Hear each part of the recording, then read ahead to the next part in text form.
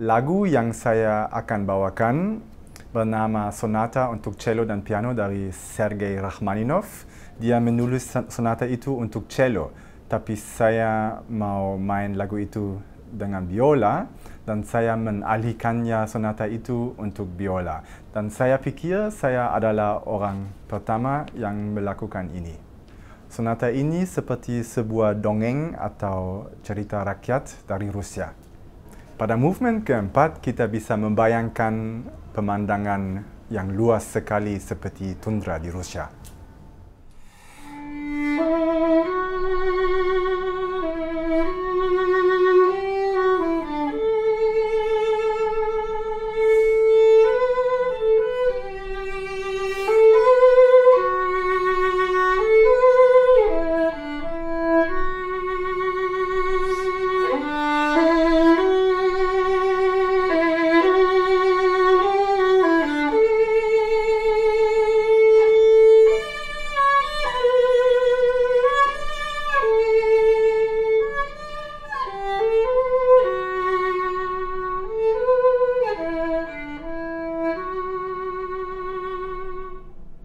Rachmaninov juga menulis, dia mengingat lonceng gereja dari kampung halamannya pada movement ketiga.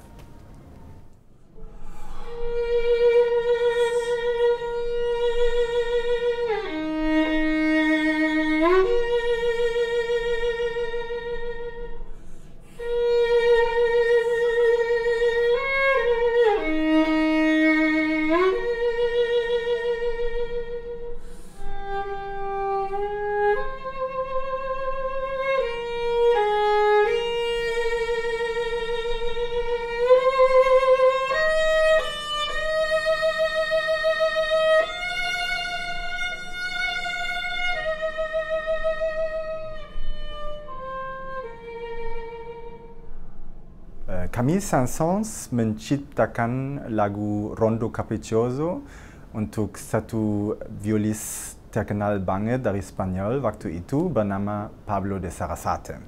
Lagu itu bernuansa romantis, elegan dan sensual dan gaya rondo seperti tango.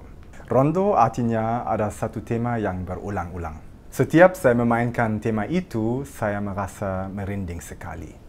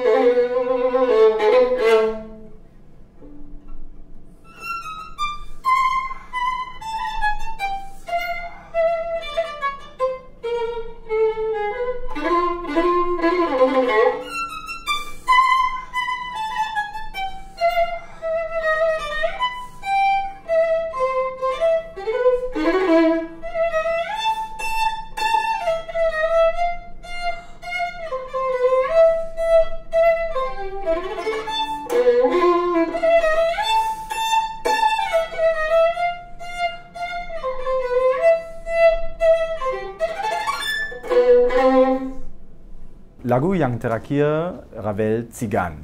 Dalam lagu itu saya boleh main lebih bebas atau mungkin sedikit gila atau liar dan gaya komposisi itu eksotis banget. Ravel menggunakan beberapa teknik biola susah banget seperti flageolet atau pizzicato atau main dengan tempo yang cepat.